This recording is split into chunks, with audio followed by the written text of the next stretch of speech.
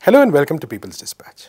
Today, we are joined by Cyril Sam and Paranjoy Guha Thakurrao, the authors of a new book, The Real Face of Facebook in India, which looks at the role played by the social media giant in the political and social landscape of the country. Thank you, Cyril and Paranjoy. Cyril, to start with you, we have seen, especially over the last 1 year, how Facebook has basically, in some senses, lost all its legitimacy. So, in the political sphere, in the social sphere.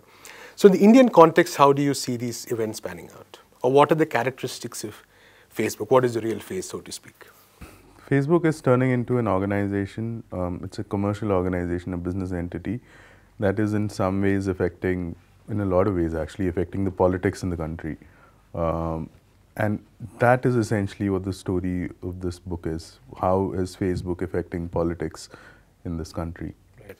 And Paranjoy, you've covered the Indian political scenario for decades now. So, what do you see, what trends in the Indian political scenario do you see that Facebook has actually worsened or accentuated actually? The ruling party in the country, the right-wing Hindu nationalist Bharatiya Janata Party, which is ruling the country at present, it's one of its spokespersons, in fact the person who heads its information technology cell, he's gone on record saying that this is India's WhatsApp elections. To take a few steps back, India is a country with 1.35 billion people, and we have about 900 million people who are eligible to vote. If you just look at the statistics, 1 out of 3 voters today has access to WhatsApp. Facebook can talk about 2.2 billion plus users across the planet, but it's in India with the maximum number of users of Facebook exist. I mean, these numbers are contentious, but somewhere in the region of about 230 million. There are even more users of WhatsApp, at least somewhere in the region of 300 million. So the fact is that we've seen the use of the social media go up like in a way very few people could have imagined. So WhatsApp has been weaponized by the ruling dispensation to spread not just its propaganda, but misinformation, disinformation, hate speech, Islamophobia, and it's been well documented and recorded how it's been misused in for really very, very deadly purposes. I mean, there have been at least a few dozen, about 30 odd instances of mob lynching that have taken place in India over the last few years, where somehow or the other a Facebook message has been linked to what has happened. And almost in all these cases, we find that the victim is a member of the minority community, and the perpetrators or the alleged perpetrators of the crime are those belonging to the majority community, and some of them openly or covertly owe allegiance to the ruling dispensation. Right. And Cyril, to take off from this point, so we have Facebook also saying that it is making a lot of attempts to kind of prevent hate speech and misinformation and disinformation from spreading. And there have been a lot of steps, and even in this election season they claim to have introduced some measures. But in Indian context, how do you see Facebook's performance as far as these issues are concerned? If you look at, so Facebook released its election integrity project sometime second half of last year. Results of the Indian elections will be declared on the 23rd of May. It's around the same time the European Union goes for an election. So it was announcements for what is happening in India and what is happening in Europe were made at nearly the same time. And when you go through those documents that Facebook's put out, you'd realize that it's treating elections in Europe in a very different way. Rules are very different, tighter rules compared to what is happening in India, the rules that they published for India. It's also because in Europe they're facing, they are going to probably face some kind of regulations. In India, there is nothing like that happening. And in fact, at some point when someone at Facebook was asked about these things, I think this was Katie Harbath, who's the head of the political communications division at Facebook. And what she said was that government of India needs to move in and they need to regulate a lot of these things. They need to put laws in these things because Facebook is helpless. So in India, it's a free-for-all, unlike, say, in Europe, where things are very different. If I can add a few points to what Cyril has said. Contrary to what Facebook claims, that it's a neutral, agnostic platform, what we've sought to document in our book is that certain individuals who are very close to, who work with Facebook and who earlier were indirectly associated with India's ruling party, how they've actually use these social media platforms to promote Narendra Modi, the Prime Minister of India, as a larger-than-life, as almost as a messiah. So the point that is worth emphasizing is that whereas Facebook's activities and how it's helped ruling dispensations and authoritarian regimes, how it's been complicit in the killings of people, innocent people. I mean, some of that has been recorded in Myanmar vis-a-vis the Rohingya refugees. We've had documentation of what Facebook has done in Argentina and other parts of the world. But we believe that it was important to document what has happened here in India. A lot of the information was scattered across websites, publications, and so we've sought to, at one level, collate it.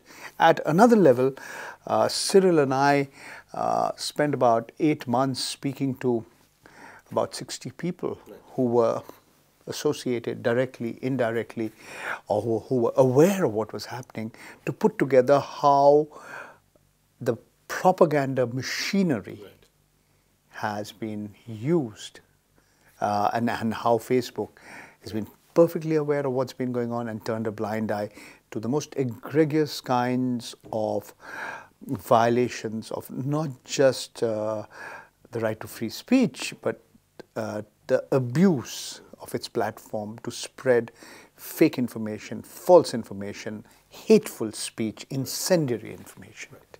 And I see that you also dedicated a chapter specifically to Cambridge Analytica as well. And its role in the Indian context is something that's not very well known to, because the news has largely been about the United States and Brexit for that matter. So could you also talk a bit about what its role in the Indian context has been? You know, Cambridge Analytica, if it could do what it did, we quote Prabir Purokayastha, who is the head of NewsClick, saying, imagine what Facebook can do. Right. In India, the role played by Cambridge Analytica and its associates, and we've sort of documented all the various organizations, the firms, the entities that were directly, indirectly associated and their links. You know, I mean, they claim to have worked with all political parties or both political parties, but there's a lot of debate, a lot of dispute what has happened.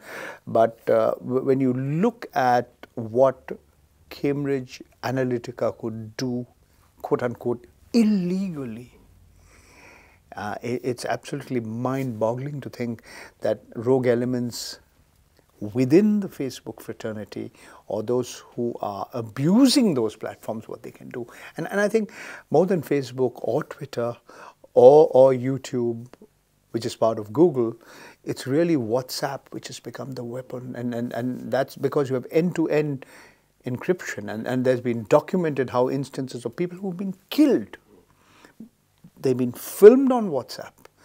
But the authorities of both the Indian authorities, when they asked them, they said, we can't help you at all. We don't know who put it up. Our technology doesn't enable us to tell us who put it up and where it's going. So it's like you wash your hands off what has been happening, which is absolutely the worst kind of, I mean, it's not just criminal, it's absolutely using the social media platform to kill and murder. Right. And Cyril, so recently Mark Zuckerberg, a couple of days, announced that Facebook's new mission is, the future is private, in his words, and talked about a new era of Facebook products which are going to be more oriented towards privacy. So do you see these as having the potential to, say, address some of the issues you talked about in the book, or is it a red herring, so to speak? I don't think it's going to affect anything. If anything, what this is an attempt to preempt any kind of regulation. First, second is the reason why a lot of this has come out in public is because a lot of this information can be scraped. Journalists can research. Journalists and researchers can go through a lot of the information that is already public and make sense of what is happening. The moment you move private, we don't know what is happening anymore. And if you look at Facebook groups, which work like WhatsApp groups, especially closed and private groups, we have no idea what is happening in there, and a lot of insightful, a lot of Islamophobic messages are floating there. And that if that is where they're headed, what they're trying, it's essentially a PR move to protect themselves from any kind of public scrutiny, any kind of journalism happening. Because what they've also done is they've now created a list of empaneled researchers who will have access to their data. So you and I can no longer have access to that data. So essentially, they're just trying to cover their tracks. I think it's a knee-jerk reaction to the widespread condemnation of what happened in Christchurch in New Zealand on the 14th of March, where the killings of dozens of innocent people was broadcast live, and that has attracted condemnation across the world. I think Facebook is under attack. I mean, one of the there are politicians in the US and in Europe and in other countries of the world, and also in India, who are arguing that it's about time that this particular large digital monopoly was broken up. Right, exactly. And in the same way as which American Telephone and Telegraph, AT&T, the company or the conglomerate that had been founded by the person who invented the telephone, Alexander Graham Bell, that had happened in the 80s in the US. The question that is now being raised, and American lawmakers and European lawmakers are saying, yeah, it's about time these large digital monopolies shouldn't be allowed to get away, and the only way that they can be controlled is by breaking them up. And foremost among the people who've suggested this is Elizabeth Warren. She's the Democratic Party aspirant. Yeah, she intends to run for the post of President of the US. Mm-hmm. And Tim Wu as well. Yes, a whole lot of other people. Right, Absolutely exactly. correct. Tim Wu as well. Right.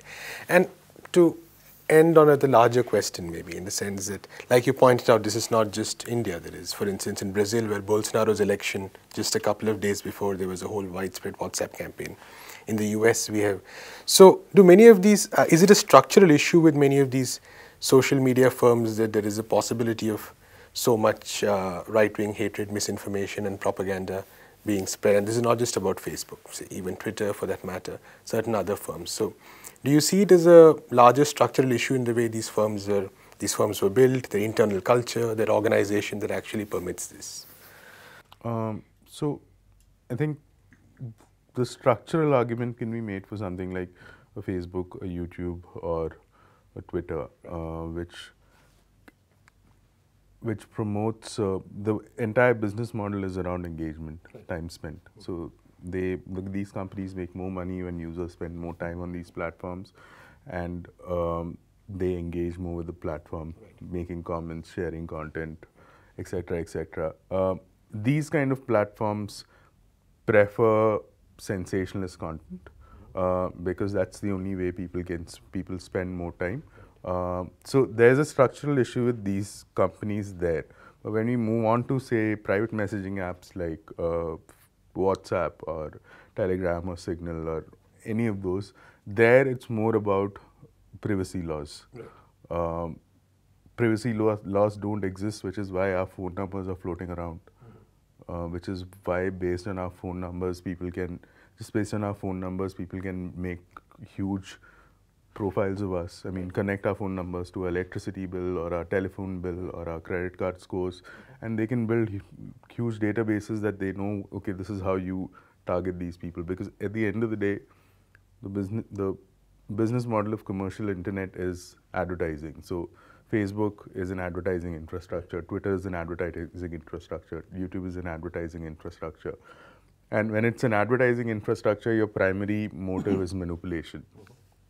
So through all of this, what is happening is users are constantly being manipulated. So, to add to what he said, I mean, the structural issue is the greed to maximize your profits. When it conflicts against the absence of social responsibility, and where you're politically always on the side of not just the right, but the whoever's in power, and usually in favor of authoritarian regimes, or certainly those with all the money to spend. So because you lack nuance and you don't want nuance, you only want those extreme emotions. You want to see the world in terms of black and white. It is therefore often it is the demagogues of the world are able to misuse it very, very effectively. And I think it's about time that the structural issues are dealt with at more than one level. At one level, yes, education, greater awareness, yes. I mean, look at India. There's such a large section of the population which is using WhatsApp that has actually been deprived of quality education. So to use the television anchor in India, Ravish Kumar's phrase, they are getting educated in WhatsApp University. They start believing all the trash that's put out on the social media because they've been deprived of quality education. And so it's part of those bigger social, economic and political, the structures which in a sense have widened and sharpened inequalities and can continue to do so. Thank you, Cyril and Paranjay. That's all we have time for today. Keep watching People's Dispatch.